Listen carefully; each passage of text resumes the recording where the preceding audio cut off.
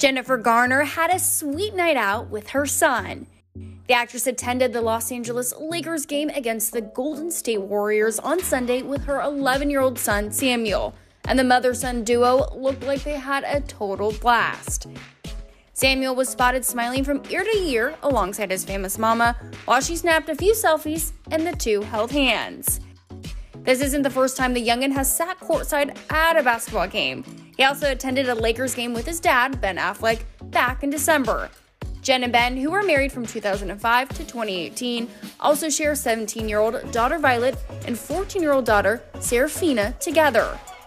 Access Hollywood's Scott Evans spoke to the Yes Day actress back in March 2021, and she opened up about parenting her two daughters and son. I've been having Yes Days with my kids for almost a decade. Yeah. All because my daughter loved this book so much by Amy Krauss Rosenthal. And it's just a day of a kid where if you want to have a picnic, you have a picnic. If you want to eat ice cream for breakfast, you eat ice cream. If you want to stay up late, you stay up late. Of course, what kid doesn't want to do all of those things? Right.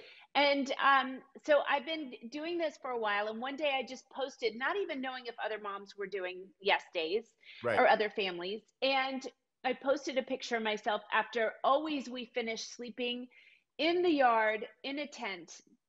And Ben Everard and Lawrence Gray called me up and said, "Hey, we have the rights to this book. Should we produce this together?" And I said, "Yes, of course. What a great idea." It is next level. I just talked to Miguel, who then told me about the story of wanting to be able to tell this story through a culturally blended family, which I thought was such a really great choice for this movie. But Edgar, tell me this. I'm a little disappointed, Jen. I have to tell you, I'm a little disappointed because usually when we do these interviews, I'm standing next to Edgar, who regularly is the best smelling person in any space that you're in. True. I will tell you, this is true. Right? But Edgar, tell me this. Could you ever believe, after being through this experience of shooting Yes Day with Jennifer Garner, that she would ever be considered by any of her children as once being the fun killer? No, but I get it. I get why, because it's being a parent, and I'm not a father yet, but this experience has helped me a lot, and also I'm very close to my friends who are, and I have a sister who's a wonderful mother, and it is an impossible job. It is an impossible job. Impossible.